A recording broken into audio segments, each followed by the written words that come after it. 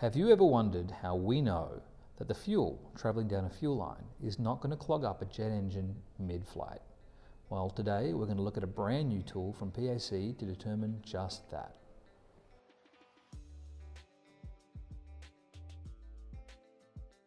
Hi, I'm Andre from the John Morris Group, sporting a fabulous Movember moustache. I hope you're a supporter.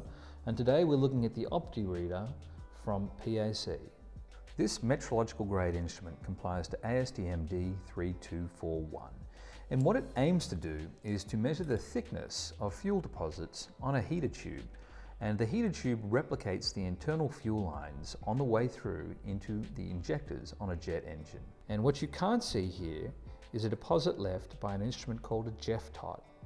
And this particular product here will scan this using an ellipsometric method and determine exactly the thickness of oxidized fuel on this thin piece of metal rather than the color. And we're going to set it up and show you exactly how easy it is to run.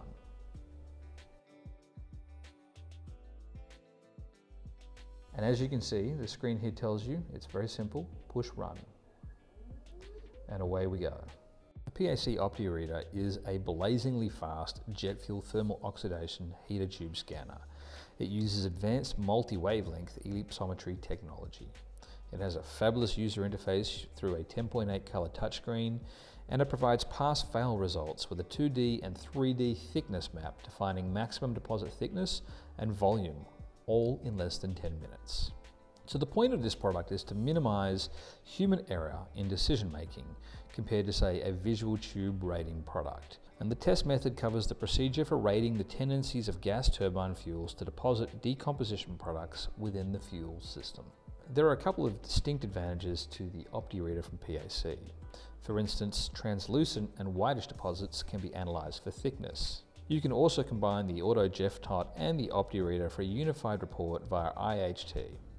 The light source in the OptiReader is an LED, and that lasts up to 1,000 times longer than a laser source. On average, the OptiReader light sources have 50,000 hours life and stay turned off while the unit is not scanning. You can actually get quantifiable heater tube deposit thickness and volume with data integration using PAC intelligent heater tubes at no extra cost.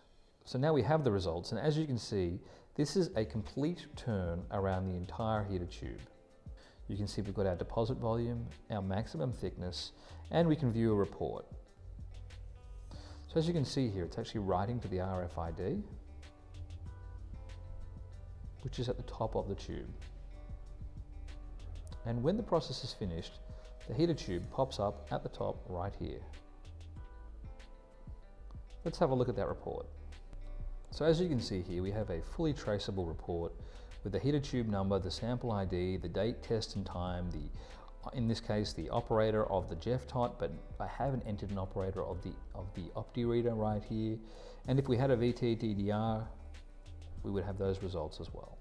And this report can be stored, or you can take one from a USB stick right here or transfer it across to your network.